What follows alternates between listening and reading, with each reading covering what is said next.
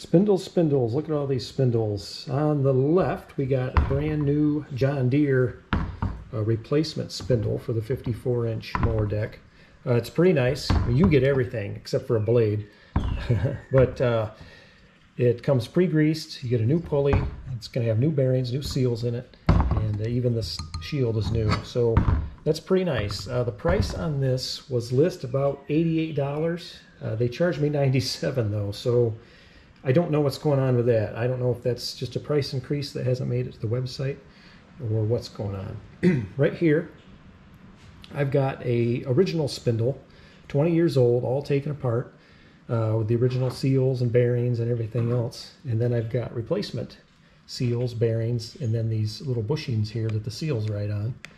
And so all this together, so this is original. You'll reuse this in the shaft and everything. And this stuff here was, let's see, $40 or so for the bearings, and then probably another 15 or 20 or 25 for all this stuff here, all these extra little parts. So to rebuild, you're about $65 to $70. Then all the way on the right is an aftermarket brand new spindle that I got on eBay, and it was sold to me as a Stens unit, and it came in a Stens box. However, it was wrapped in USPS postal envelope inside the Stens box that had clearly been opened before. So I don't know what this actually is. I'm not convinced it's actually a Stens part, but I bought it thinking it was a Stens, so I'll just go with that. Looks pretty decent. Okay, it comes with a pulley and everything. It even comes with a bolt on the bottom here for the blade. So how good is it? I have no idea. I got to tear into it. It's got a Zerk on it. I don't see any residual grease like I did on the Deere part, so I don't know how much grease is in it, if any. There's a number on the top right here, C026 PDL. That's not the Stens part number. I don't know what that is. So what I plan on doing is taking this apart to see what's inside. I'd like to take this one apart too, but I don't want to mess up the seals or anything like that. So I'm going to leave it alone. I've got enough faith in this new John Deere part that it's good. It's greased, ready to go. This is a bolt-in part. For the money, I kind of wish it'd come with new bolts, but you know, it is what it is. Okay, this is where we're at. $97 thereabouts. List price was $88. They charged me $97. Again, I don't know what's going on there. Rebuild parts, so just this alone, $67. $40. So the price of 2 new bearings, I got a whole new spindle. But then again, I don't know. Is it any good? I'm not sure. Okay, now that we got all this stuff laid out, what do you say we take this guy apart and find out what's inside? Let's do it. So before I take this apart, I want to do a quick side-by-side comparison of these spindles. So the Deere and then the Stens, quote-unquote Stens. Dimensionally, I would say they're identical. Just looking at them side by side, you know, I haven't measured anything. The casting on this looks real nice. This is a little bit rougher. I don't know if that really means anything. Surface finish is what it is, but you know, how good is the parent material? The only other thing I've noticed is, so there's residual grease on this Zerk right here, which tells me it's been greased. There's nothing on this one. It doesn't mean it hasn't been greased. It just means that there could not be any grease in it. Also, I noticed this one, the shaft stands proud. It's a little bit longer on this one versus this one.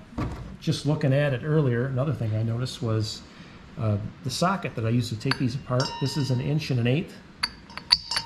Fits on the Deere pretty tight. When I take it over to the Stens, it does not fit quite as well. I might have to find a different socket for this one because I risk rounding it off. Otherwise, I'd say they're the same. The Stens includes a bolt for your blade.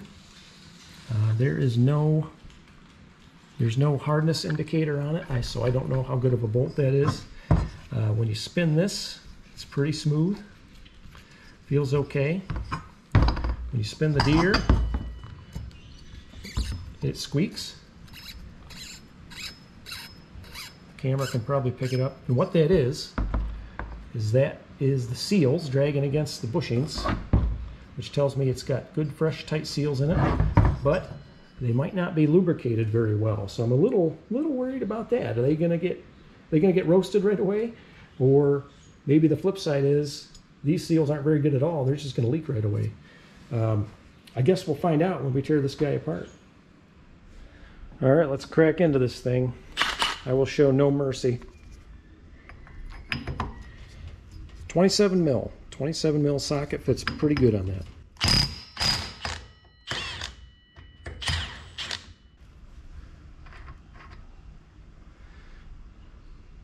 Okay. So the pilot for the pulley is the same. It's got this hexagonal feature. All right. So if this seal was any good, I should not be able to pull this bushing out so easily. It just dances around in there. In fact,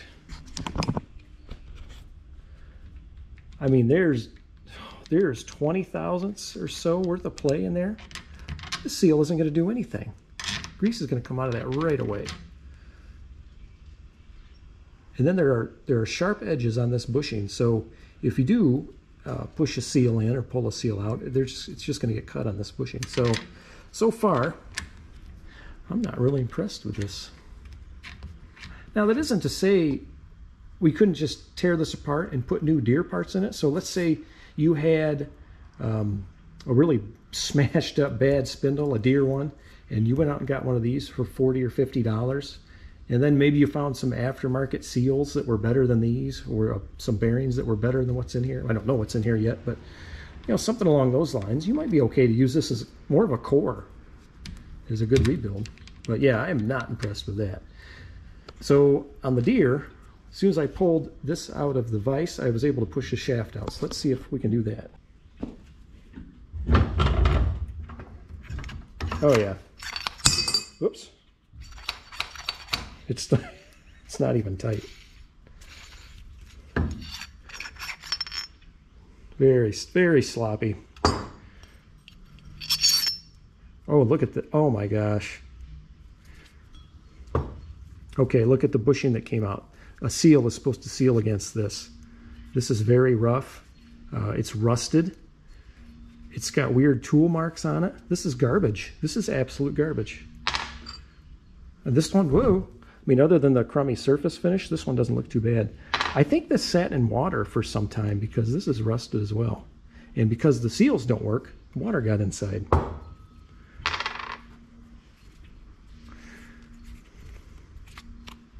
There is no grease in it. I put my finger all the way in here. There is no grease. And you know why there's no grease? Because it wouldn't hold grease. So if they'd put grease in this ahead of time, it all would have leaked out during shipping. This is a piece of crap. Now let's take a look at the bearings. You know what? First I'm going to pull these seals out.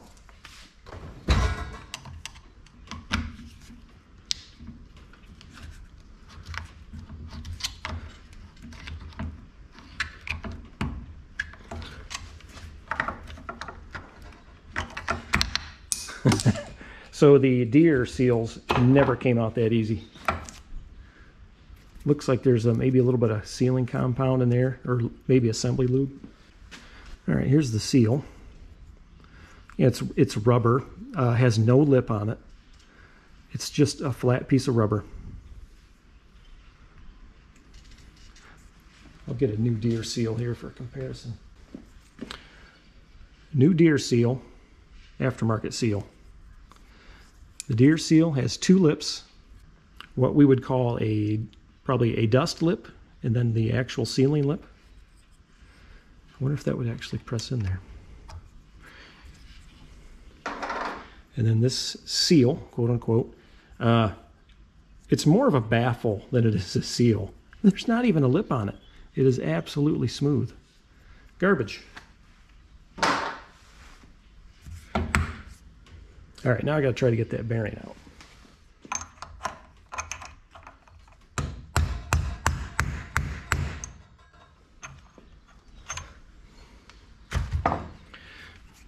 remember with the Deere hub, one bearing was kind of a slip fit and the other one was pressed. I couldn't remember which was which. Oh, I still got a seal on this side, so I'm going to try to drive this bearing out.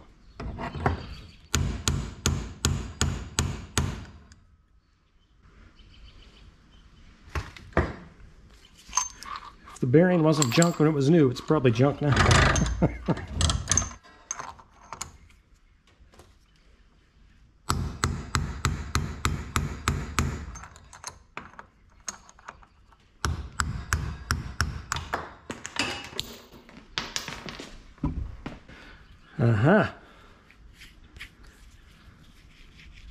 So this has the wrong type of bearing in it.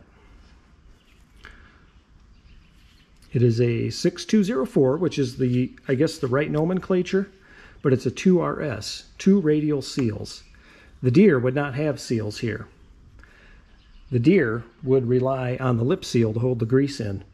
These are pre-packed bearings. And just, you know, like feeling it, it doesn't feel too bad. It doesn't sound that great though. Made in China. Yeah, I'm not really impressed here. So I have no idea if it's a C3 or a C4 bearing, but I'm going to guess it's a C3.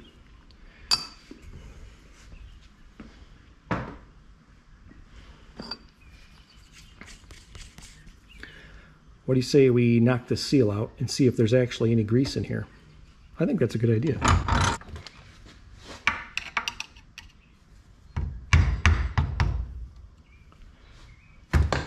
So the seal is barely functional. It's just a piece of rubber that's pressed in there. No, I take that back. It's got a steel core. It's got a little steel core on it. Very flimsy. It's not very good. So it is pre-packed with grease.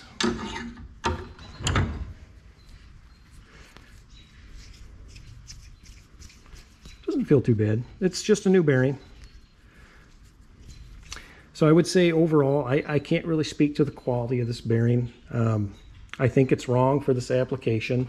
I think this seal is crap. I think the seal in the hub is crap. And so my assessment of the aftermarket quote-unquote Stens spindle is that it's crap. Also, I don't actually think it is a Stens. I think some eBay seller has ripped me off. Because when I saw other Stens products for sale on eBay, they were much more. They were $60, $70. About the same price as the rebuild hardware for a John Deere spindle. All right, so curiosity got the best of me. I'm taking apart this brand new John Deere spindle, and I want to see what it's like in there. It's definitely packed with grease. So it's got a real nice seal on it. See if I can get this shaft out. There, I just lightly tap on the shaft with my hand and it comes right out. Let's see if I can get this bushing out of there. That shaft is a real tight fit. It's not a press fit. Oh, there we go. Yeah, it's got grease in there. Not a ton. These seal bushings are pretty tight in there. Yep, lots of grease. I'm not going to pull the seal out.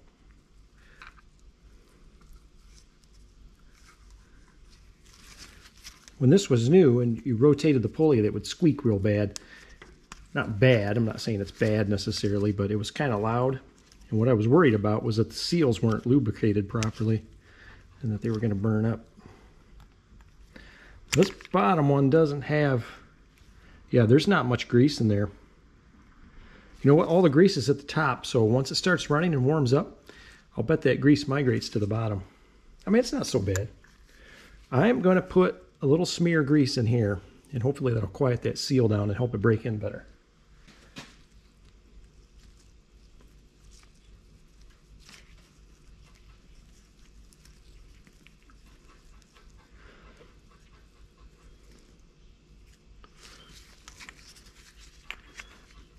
Oh, the nomenclature is right on the inner race of the bearing.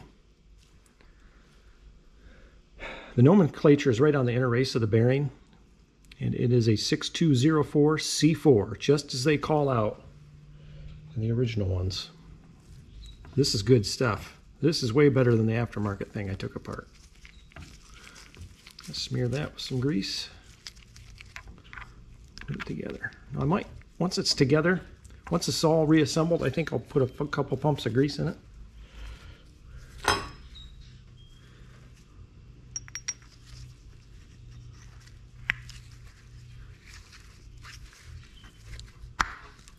There we go. Put it back together.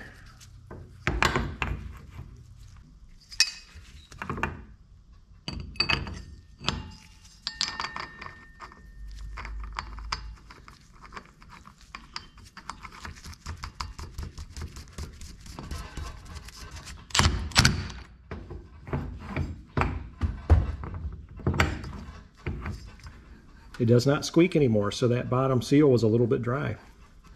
Awesome. Okay, summary. What's the big picture here? The big picture is you get what you pay for. This is $40 garbage.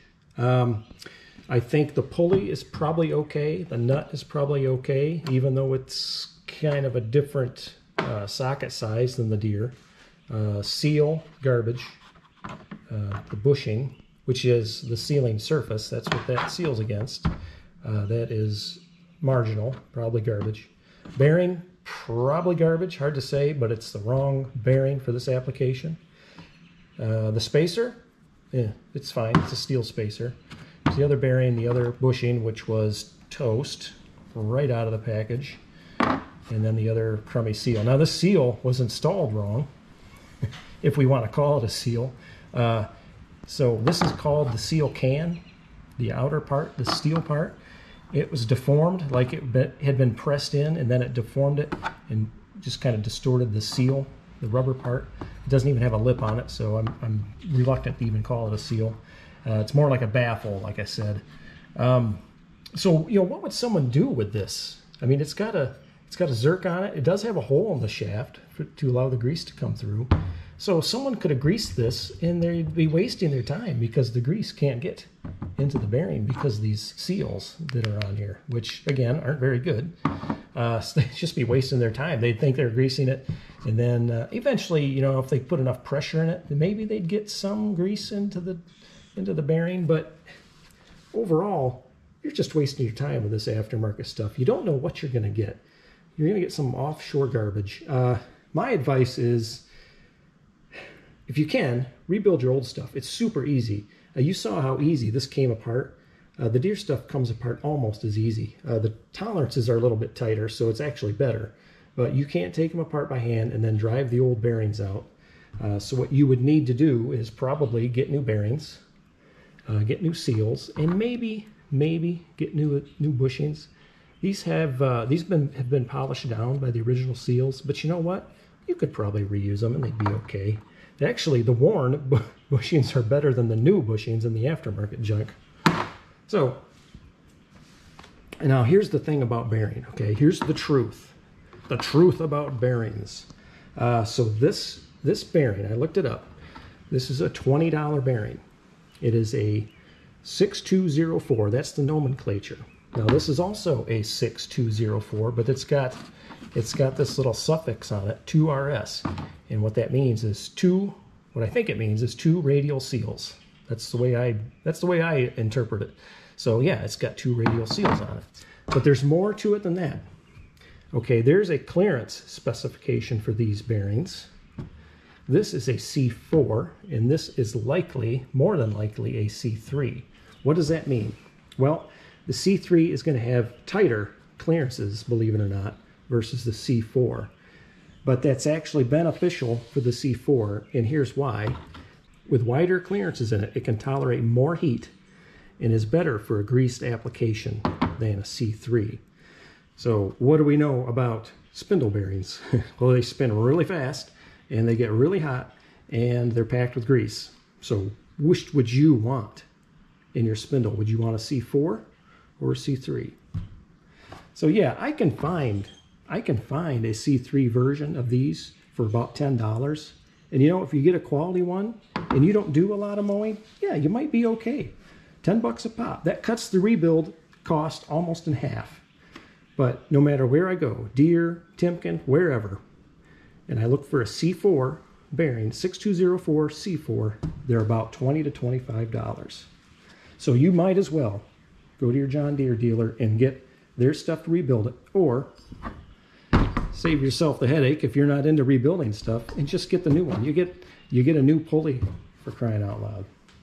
This, I gotta reuse this pulley, and it's polished and it's got a groove in it. I'm a little worried about that. So actually I might just slap this one on. I think this one might be okay. And I'm really tempted to do a destruction test with this thing here. This is the cast aluminum aftermarket one, and here's an original Deere one. It was already broken, so I don't mind doing a destruction test on it. I just don't really know how to do it. Put it on a piece of steel and smash it with a hammer? I don't know. So that's it. That is it in a nutshell. If you're into rebuilding, go ahead and rebuild your old stuff. Out of the 3 spindles I've taken apart, the bearings, and a lot of them were actually still pretty good. They felt good. Reuse it, repack it, reuse it. If you're not into doing that, you're not hurting yourself by finding a new Deere spindle. Well, I think that's it. If I find anything else, I will add it to the video. Oh, you know what? I may try to contact Stens. This was sold to me as a Stens unit. I'm not convinced that it is. So I might reach out to them and see if there's some identifying markings I can look for. There's a number printed on the pulley, but there wasn't anything anywhere else. So I might reach out to them and see if there's a way I can identify it. Okay, quick update on the Stens spindle, quote-unquote Stens. I contacted Stens to find out if there's a way to tell if this is actually a Stens part, and unfortunately there's no way to tell. What I was told is there are no stampings anywhere to know whether or not this is a genuine part that they sell. So with that, I guess all I can say is I don't really know what it is. This is the box that it came in. So this was inside another box, like a Husqvarna box or something, which didn't bother me, but you know, it's just a cardboard box with their label and everything on it. And this is how it came. It came with tape that was torn open, and then the part was actually wrapped in this USPS shipping bag, which I thought was really weird. So it was packaged nicely to be safe and everything, but I would have expected this to be in a clear plastic bag with a Stens logo on it or something like that. Not like this. So that's why this is highly suspect. I have a feeling someone somewhere got a very cheap offshore version and then put it in an older Stens box and then send it out, you know, sold it as a Stens part. So I suspect something shady is going on here. So I'm not going to bash Stens. They're very responsive, and I appreciated their help over the phone. But I guess all I can say is buyer beware. Buy from a reputable dealer. Don't buy from an online seller, even if they have really good positive feedback, which this seller did. And that's one of the reasons why I bought it. Either way, you don't know what you're going to get. Try to buy local if you can. If you know there's a lawnmower shop near you and they sell this kind of aftermarket stuff, maybe check them out and see what they have to offer. So I think, what am I going to do with this? I think this is going to get rebuilt maybe. I'll maybe get some better seals for it and just kind of put it back together and keep it around for a spare or sell it as a used unit. I'm not going to sell it as a new, and try to be transparent with it. Or I'll just throw it in the scrap bin. I don't know exactly what I'm going to do. So that's it for now. Thanks again for watching.